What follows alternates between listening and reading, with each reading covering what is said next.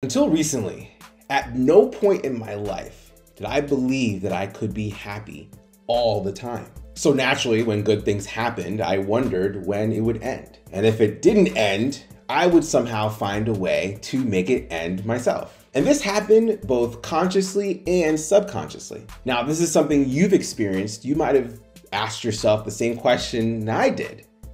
Why did I do this? The truth is, my self-sabotaging behaviors were automated programs that I learned and developed from when I was a kid. So what do I do to stop these patterns and limit them from coming up at the worst moments in my life? I'm Thomas Edwards, creator and author of The One-Up Effect, helping you have fun becoming your best self through purpose, play, passion, and performance. In this video today, I'm going to share with you the #1 cause of self-sabotage and how to overcome it.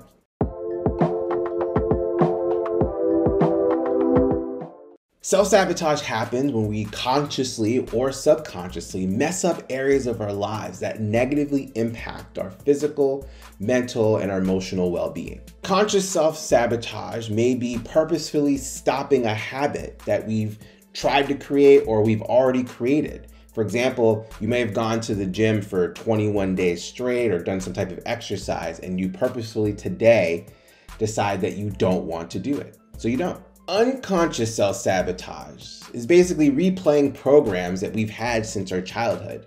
Remember back when we were kids and we were in school and we waited until the last minute to do a project or report? I mean, this is something that I did religiously, and it impacted my ability to actually do the best job I could because I was doing it at the last minute on purpose. Now, common signs of self-sabotage include perfectionism, imposter syndrome, narcissistic adaptations, procrastination, infidelity, discarding a relationship that shows promise, directing energy into distractions, limiting engagement in a relationship, emotional or comfort eating, and self-medicating.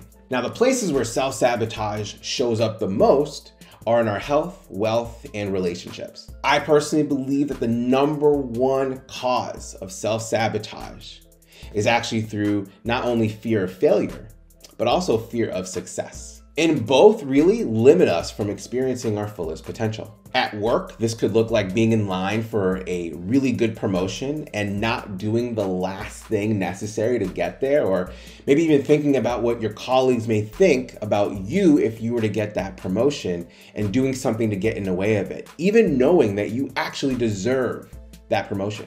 In health, it could be staying up all night, watching Netflix, knowing that you need a good night's sleep for a big day you have. In relationships, it could be choosing to stay with someone who isn't willing to commit.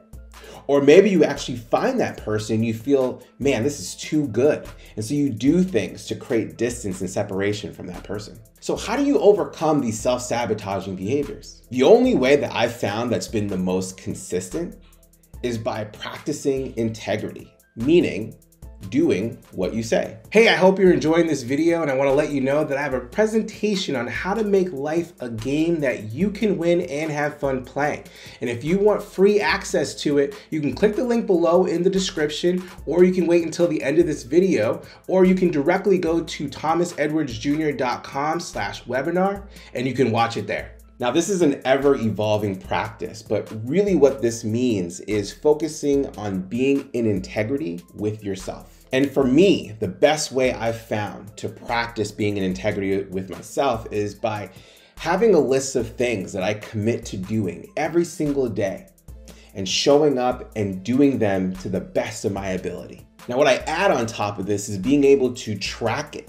And over time, I'm able to see if I'm doing something that's getting in the way of my success or even sabotaging it. And when I see this, it's very likely that I'm not being in integrity with myself and maybe even other people. And when I'm able to show up and do the things that I'm committed to doing every single day, which then allows me to be consistent in my behavior, both internally and externally with myself and other people. This limits the likelihood of those self-sabotaging behaviors from coming out, particularly at the worst of times, but most especially when things are really good. And it allows me to not just be happy more often, but actually stay happy more often. But this is what I think Comment below, let me know what you think. What are some of your self-sabotaging behaviors? And where do you feel like it comes from? Is it from a fear of failure or even a fear of success? Are you even aware that there is such a thing as a fear of success? Do you have a daily practice that allows you to be in integrity with yourself? How do you feel about the idea of being in integrity with yourself? Are you? And how does this affect how you show up every day with the things that are important to you, particularly your health, your wealth, and your relationships? Comment below. I hope you found that video fun and useful. And if you want to get that free presentation on how to make life a game that you can win and have fun playing, click the link below. And if you want to watch another video that's fun and useful, click the link right over here. Go ahead, it's right there. Click it. I'll see you there.